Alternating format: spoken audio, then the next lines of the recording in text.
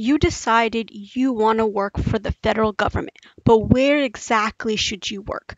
I'm here to help you sort that out. Hello everyone, my name is Fatima Mahmood. Welcome and welcome back to my channel. This video reflects my own views and opinions, no one else's, and it's not been pre-approved or endorsed by any federal agency or other employer, academic program, or membership association. While I make my videos for people who want to get into the federal government and for people who are specifically paralegals, I hope that people who are not paralegals, who are in private and nonprofit sectors, as well as state, local government, can also benefit from the information in my videos. Before we start, I want to ask you for a favor. Please go watch at least 4 of my videos from the same playlist because they cover content in detail that I think you need to know before you start to figure out which federal agency you want to work for. So please watch these videos and I will link them in the description below, but they are how to find a federal government paralegal job, which is the same search you can use if you are looking for a different job. Informational interviews, the best way to meet people, how I network with people digitally. Again, it's about the human connection. That's going to help you with your search, and how to manage references for a federal job. Please pause here, watch those videos, and then come back. I believe you're going to figure out where in the federal government you want to work for and work at through these 6 steps. You're going to make a list, and I'm going to help you make that list. I'm going to do research. You'll see one of my videos. I talked about how to find jobs online for the federal government. You have to network with people directly. I already made a video about that. I made a few videos about applying that you can watch, and some tips and tricks for applying, how to do your resume, how to do a gap analysis. Then you have to constantly update this information that you're gathering. And then you have to repeat all these steps. This is a continuous process. So whether you have a job now or you're looking for a job, you are in between jobs, this is a continuous process, so it's not a one and done.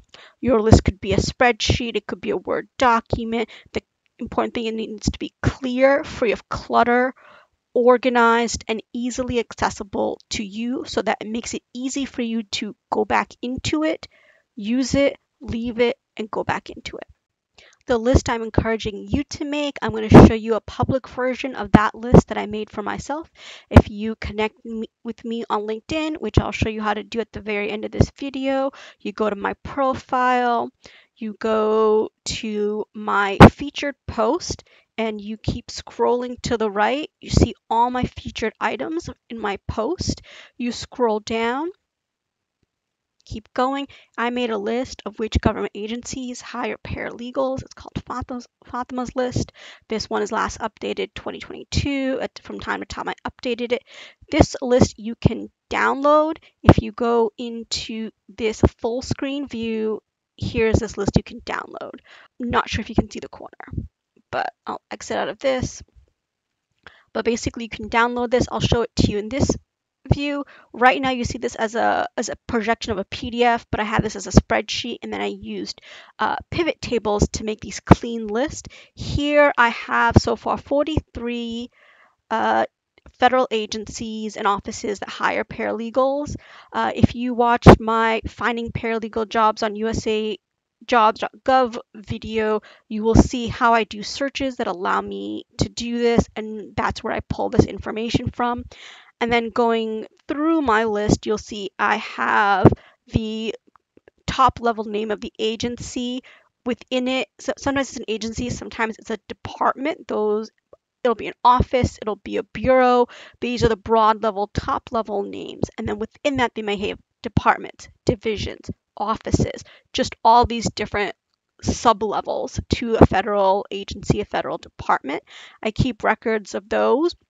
And so that I can see in the Army, there's this Center for Initial Military Training. Underneath that, there's a Office of the Staff Advocate, etc., etc., to see at what level, what is the smallest level at which they are hiring paralegals. And you can obviously do the same through your USA Jobs searches that you save and then put into your own list. My list goes on for 14 pages, but you'll get a drift. You'll be able to tell if you are looking for position X, and in this agency, position X only works in one part of the agency, versus if position X is in different offices throughout the agency. So that's something for you to research and keep in mind. Here's a couple additional things I want to show you on USA Jobs. Certain job titles are very defined and specific, and therefore searches of them on USA Jobs can be really easy. So if you do paralegal, you will get so many hits, and as you know from my other videos, I like to look over here on the filter side and filter by departments, and this is part of the data that will be going into your list. Remember, I always talk about PDF, save, download, because information from the internet can always go away. Another one that's pretty easy is attorney. Get lots of hits, you get lots of agencies, very well-defined role, generally economist as well. You'll see all the places, you'll see all the different agencies that hire them that you can look through. If we search nurse, these are very much established professional roles that can be found. I recently helped someone and they have a social work background, and it was challenging for me to think about which federal agencies definitely hire social workers to do specific social work roles, or do they hire someone with a social work background and education and credentials and they give them other job titles. So here we have a few titles that are social work, but they can also be program coordinator, domiciliary chief, inpatient, senior social worker. It could be a variety of roles and responsibilities. It could not necessarily be completely uniform compared to other positions. And it could be predominantly in a certain amount of agencies and not so widespread throughout the entire federal government. So, for example, might be related more to health and social work or veterans affairs, that sort of thing. And always remember to check other agencies and independent organizations, because a lot of different agency names can fall underneath that you don't always think about, like my employer CFPB, and even my past employer FTC might fall under the other and independent agencies. Now you've gathered your information, your data, your documents from USA Jobs or another online site, and now you need to focus on making the columns in your list. Here are the columns that you should definitely, at bare minimum, put in. So federal government agencies could be called agencies, departments, bureaus, commissions, offices, etc. It's diverse range of names for the top level name of this organization. Make sure you know it clearly. Within one layer down, they may have divisions or sections, and then within that, they might have offices or even sub-levels of that. Make sure you're noting all of these very clearly, and generally USA Jobs postings do a good job of that. And then you need to also start to note and collect website links. The website links I'm talking about, and the reason why I'm not saying like do these in favorites on your web browser or do these in like a collections on your web browser, that the list, doing it in a list in a spreadsheet Word document can help things stay more organized and easier to find with keyword searches in the documents. So the website links you should definitely be saving and therefore reading the agency's main website, the subpart of the office's website, the press office's link where they post the press releases about work that the agency and specific offices are doing. If you do public searches on Google, whatever search engine for this agency, find some that you really like, that you find are really important and impactful helpful on you and save links to those. You can Google employee morale and the agency or any organization's name and see if employees are going public with information about what's going on inside the agency. And also nowadays, plenty of federal agencies have YouTube channels. That is there is carefully crafted, carefully vetted, so it's been really pre-approved. And a lot of work goes into those videos, not just the amount of work that any person creating YouTube videos puts in, but there are multiple levels of approval that went into all of the content. So definitely take advantage because that is information that the agency definitely wants the public to know. So it only benefits you to watch those videos. Watching one of those videos could help you prepare or talk about points in an interview. I'll mention a few others very briefly. Of course, the agencies have a careers page where they have either the actual job posting on there or a link to the posting that actually lives and breathes on USAJobs. Of course, online there are so many posting forums where employees can discuss a company or an agency and reveal information. Read those carefully because a lot of times they're anonymous, so you don't know the source and you can't judge the credibility of the source yourself. Now you've gathered all of this research, you actually have to invest time and read. Nowadays, finding a job is a full-time job. Online, you'll find lots of articles about how even qualified people making six figures take a long time to find a job. It's very true. You have to carve out time in your schedule, even if you're working full-time or part-time, to research, read, note things. Don't just keep things in your head. You have to clarify what you know through networking with people, and then you repeat the process. Now we dig into the core of this work. You have to actually meet people who at the best situation is the people who currently have or have the exact job that you want to work at. And you know what the job is because you found the job posting on USAJobs or you read something on one of the websites. If you can't find that person, find someone who works in the exact office that you want to work in. And if that doesn't work, you can at least start by finding someone who works in the exact agency you want to work, talk to them, and perhaps they can start introducing you step by step to getting closer to finding people who work in the exact job, in the exact office that you want to work at. How do you meet these people?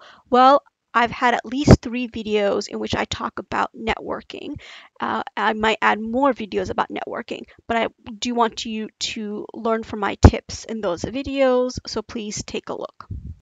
And I want to make sure as you combine networking and the research that you do and the list that you're making that some of the steps are very clear.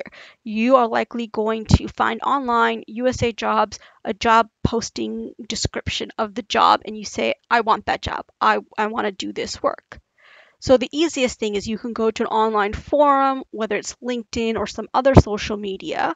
And the easiest thing to do is to type in the name of the agency and or the office and start to find lots of people who work there. And then you might want to do a combined search with the agency, the office, and the job title that you're looking for. And maybe that's how you're going to find people who have done or are currently doing the exact job that you want.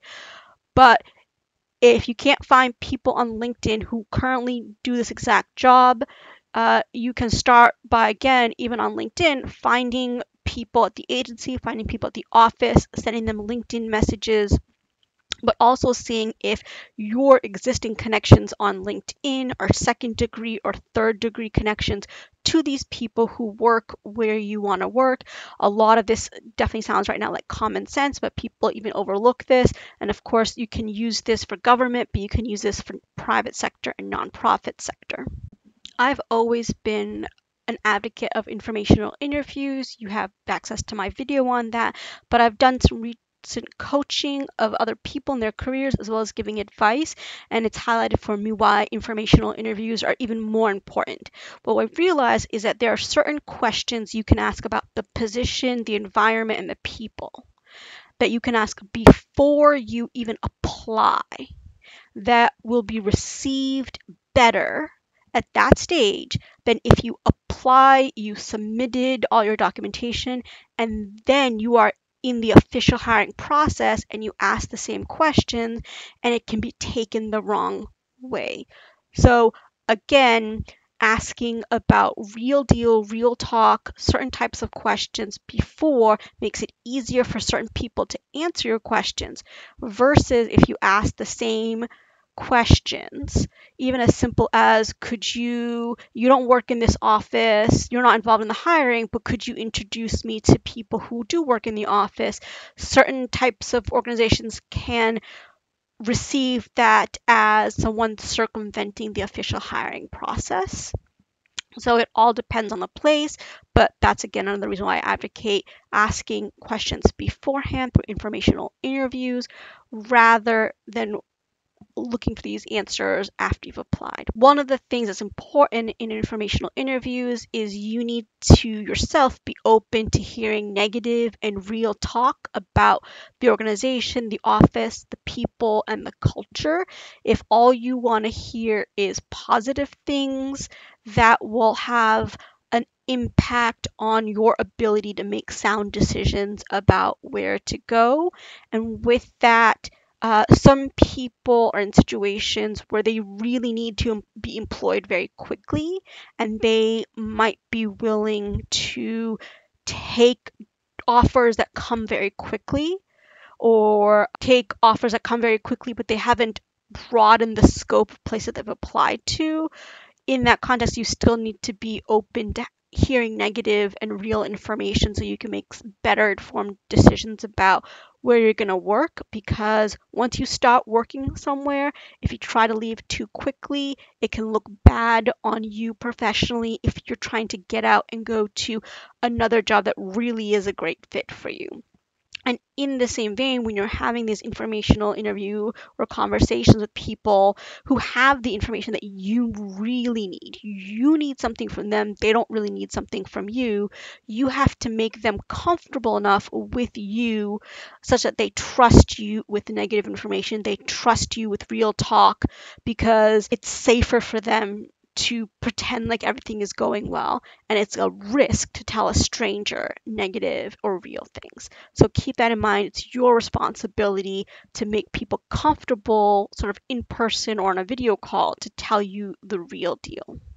Because of certain global and cultural and technological issues, I feel that human beings have recently sort of decreased the old skills they had in forming relationships and contact and being social with each other. And we need to get back into certain old habits, old routines of actually connecting in person, real life with people. And this goes towards helping you find the place where you want to eventually work. Of course, you're going to, in all of this networking, you're going to ask people to meet you and be very polite. I encourage people to meet in person. A lot of times, because of transportation and schedules, that doesn't work. I do encourage people to meet people virtually on video cameras instead of just phone calls, because I think there's a lot of value in gleaning emotional intelligence cues from people by looking at them even through a screen to see their face, mannerisms, body language. And also there's an element of more truthfulness that can come through when you see someone through a video versus if it's just a phone call and you're only hearing a voice. That depends. There's exceptions to that rule based on people's physical abilities and people with disabilities. After you meet with people, send quick thank yous. Don't stress too much of the thank yous, but it's just good to thank people at each stage. It is also your responsibility, because you need to gather this information for yourself to find a job in the federal government that you want, for you to follow up and for you to update these people that help you with small updates like, I have some interviews, or I'm still looking and I still remember you. Thank you for your help. Please, I hope you will continue to keep me in mind if you have any information in the future that you think might help me. And in all of this, it's really, really important to maintain your contact list, the first and last names of people you meet. Obviously, you might have their LinkedIn profile that gives you a sense of where they work and their history and their education and their other contacts, but you need to have their contact information.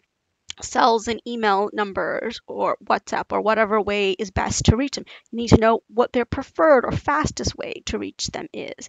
And you need to write down, as you take notes about what they tell you when you meet them, you need to write a couple of quick notes about the person, sort of who they know, what their style is, how they like to do things, what generally is their outlook on life, because that's really going to inform the advice they give you. Someone who's a very spontaneous person, someone who's very carefree, takes a lot of risks in life, might also, their advice might be slanted towards a lot of very broad ideas, a lot of taking risks and chances and trying out new things. Versus a person who is a bit more reserved, a bit more cautious, the nature of their advice to you is going to be less spontaneous. It's going to urge you to be more critical, more cautious. So you need to take a little bit of notes on these aspects of people, because you cannot just memorize all the information that you learn about people and what they know about workplace environments. So far, the information has been as if you are outside the federal government, you don't have any government experience, and you're trying to enter in. Let's think about the people who are interested in moving to federal government. They are from local government, they're from state, or they're from a nonprofit that does very related client-facing, public-facing work, because on that same level, it's still all public service. Often the work in government could be, for example, me as a paralegal, I work in investigations, legal investigations. There's also government work that is really project-based. You could be someone who works at a peer agency doing or covering the same scope of work. Also, if one agency is working on a project or investigation, it could partner with another federal agency, a state or local agency that has the same jurisdiction or authority or scope of work. So peers might not necessarily work together, but they sort of know each other. They may attend similar networking meetings or summits or conferences. Partners actually collaborate on non-public work together.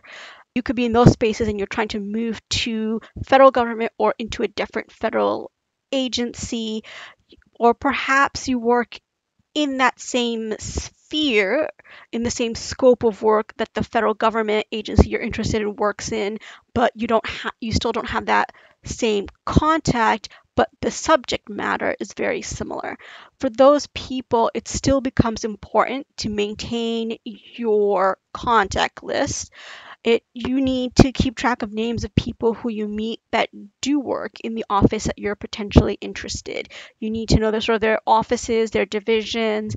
You need to know about the hierarchy. And usually what happens when people in federal government and outside federal government are working together or across federal agencies, you have to talk a lot about approvals and what your bosses say and what your bosses approve. So through those conversations, if you pay attention and you take good notes, you'll understand sort of the hierarchy within the organization that isn't always apparent on publicly available organizational charts. If you're sort of working with these people, or definitely are working with these people in collaborative ways, the step to add them on LinkedIn and then strike up conversations, have off the book meetings with them to discuss certain things, like what is their place of work like, that's a much easier ask and much easier thing to do. It's very natural.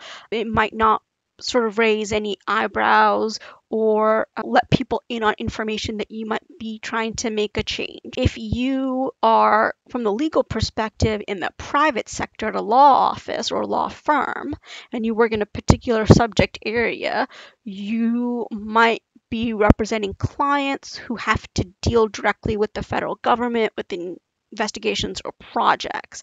And so then you should be keeping lists of which agencies, which offices are looking at your clients, but also what are the exact people who are doing the work. Again, I'm in legal, so it's not just government attorneys contacting private attorneys and their clients, but it could be support staff. So you're just going to come across lots of names, lots of emails, and if you could take time to invest and maintain your contact list, know who's who's doing what work, never underestimate the work people do, never underestimate someone only based on their job title. You never know what connection or what information leads to the next thing.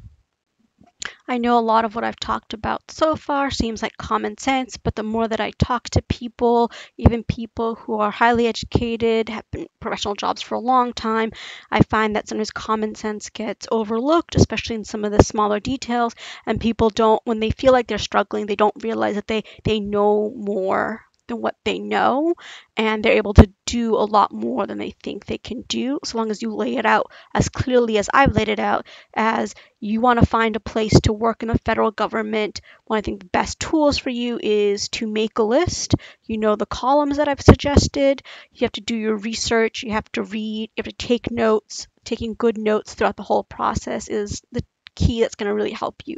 You have to network with people, and I've given you tips on that. You have to apply, and I've given some tips on that.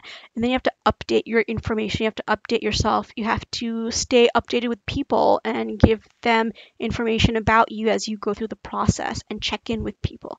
And then you go back and you repeat. This is a continuous process. Even if you're already working in federal government, some of these tasks are also still good for you, especially to maintain your contact list as you work on different projects or investigations and work with different people inside and outside your federal agency.